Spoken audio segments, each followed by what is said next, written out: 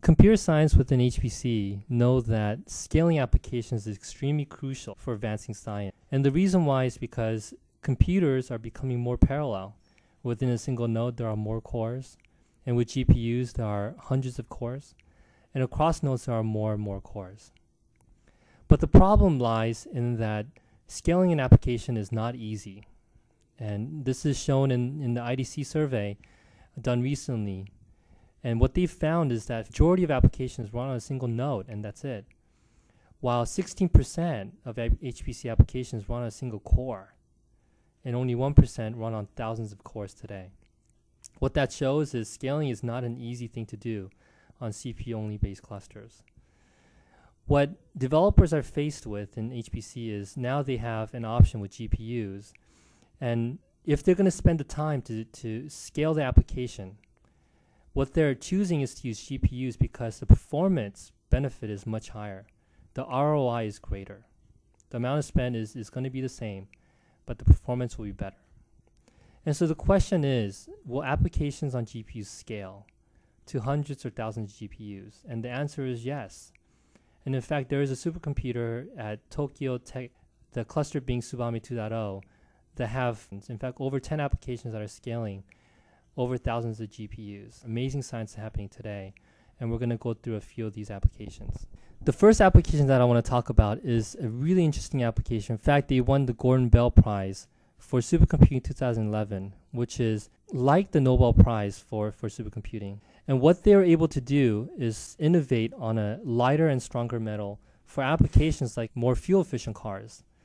And you can imagine that manufacturing more fuel-efficient cars is extremely important. What they were able to achieve with this application is 2 petaflops of application performance on over 4,000 GPUs with great scaling. And what they're hearing is that their customers are really excited about the innovation that's happening on this application today. Another area of research that's extremely important is weather forecasting. Weather modeling is extremely computationally intensive. It involves sophisticated computation, includes fluid dynamics and physical processes to describe cloud and rain and snow. And for Japan, this is important because they're surrounded by water, and they want to simulate things like typhoon and tsunamis. What Japan Meteorological Agency, or JMA, is using today is using 5 kilometers of resolution to disseminate weather forecast. Where they want to get to is 500 meters of resolution. And what Tokyo Tech is able to do is actually get there today using GPUs.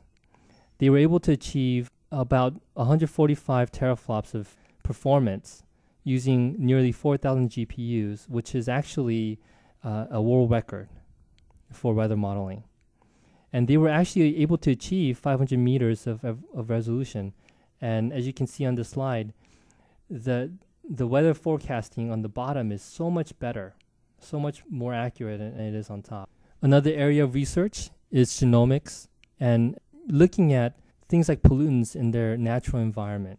This is really important for Japan as they think about what kind of natural things are happening in their system and are there environmental pollutants or even unnatural pollutants that they need to look at. And the existing software for genomics is not sufficient. What scientists use today is called BlastX. And what the researchers in Japan were able to put together is an application called GoStem, which is comparable to BlastX, but achieved 3x performance using GPUs. And in fact, they were able to achieve 2 times better performance than 16,000 cores using 2,000 GPUs. The last application that I like to talk about is something that hits home for everyone, which is really forecasting heart attacks.